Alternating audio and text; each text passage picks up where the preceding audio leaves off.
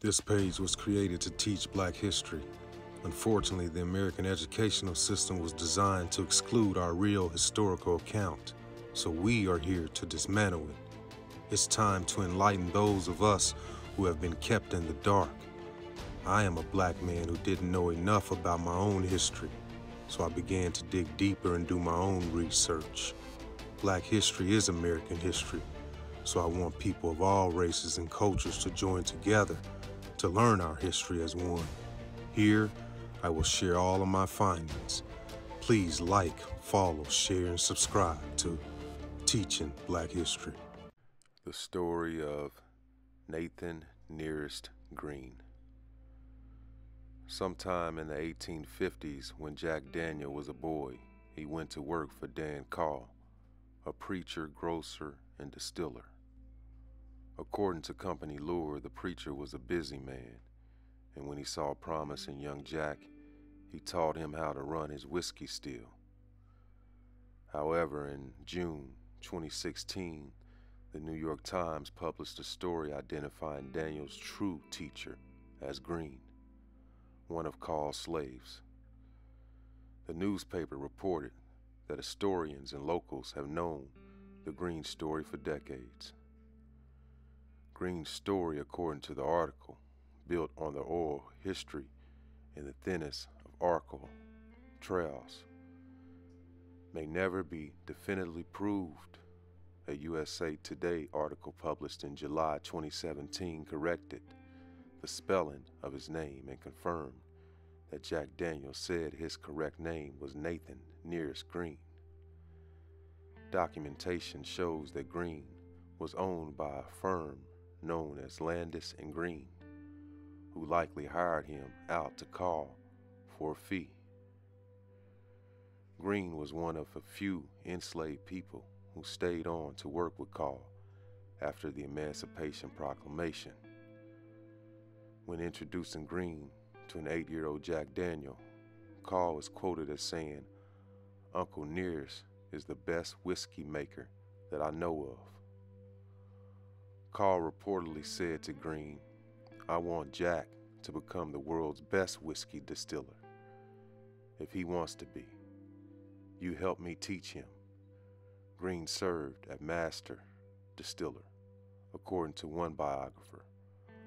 Only a few years older than Jack, Green taught him all about the still. Known as Nearest Green, or Uncle Nearest, he played the fiddle and was a lively entertainer. Green's descendants say this trait was passed down to his son Jesse Green.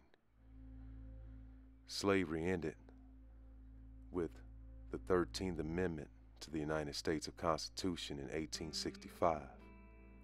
Daniel opened his distillery a year later and immediately employed 2 of Green's sons, George and Eli Green. In all, at least 3 of Green's sons were a part of Jack Daniel's distillery staff. George Green, Eddie Green, and Eli Green. At least 4 of Nearest grandchildren joined the Jack Daniel team: Ott, Chard, Otis, and Jesse Green.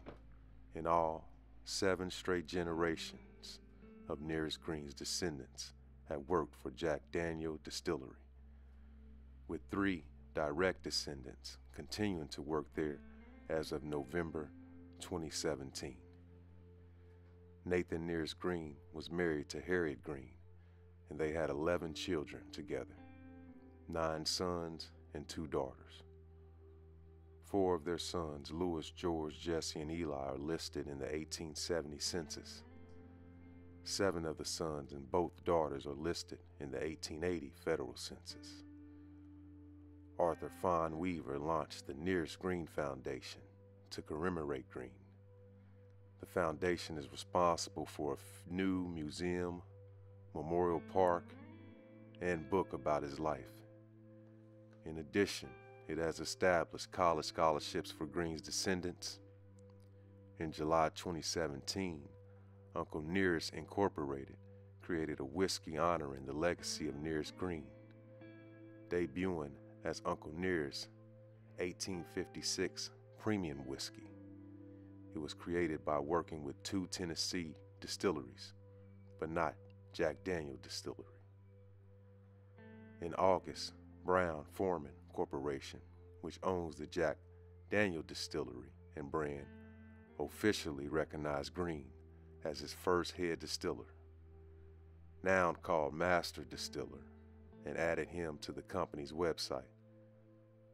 In October 2017, Brown-Forman added his legacy to its official tours and a large display at the Jack Daniels Visitors Center.